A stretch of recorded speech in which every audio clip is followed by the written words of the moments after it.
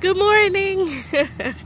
I'm on here very raw this morning. I want to read this scripture. Habakkuk chapter 2 verse 3 in the New International Version. It reads, "For the revelation awaits an appointed time. It speaks of the end and will not prove false. Though it linger, wait for it. It will certainly come and will not delay."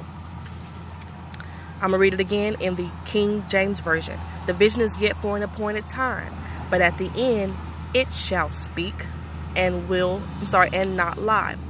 Though it tarry, wait for it, because it will surely come. It will not tarry." I'm going to pray. Father, thank you right now for the surety, the assurance of the vision coming to pass and to life.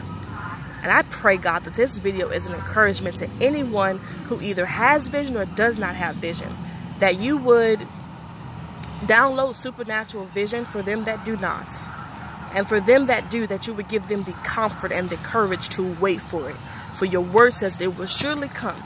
And God, I thank you that if they are discouraged, that you are uprooting and that you are releasing any discouragement, Father, and that you are replacing that with the part of the scripture that says, in the end, it shall speak. I thank you for your word, God.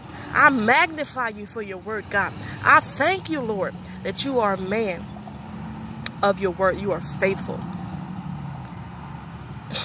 So much I could pray, but I thank you, Lord, for this word. God said, what did he say? I'm trying to bring it to my mind. He simply said, wait for it. He simply said, wait for it. And so bless the Lord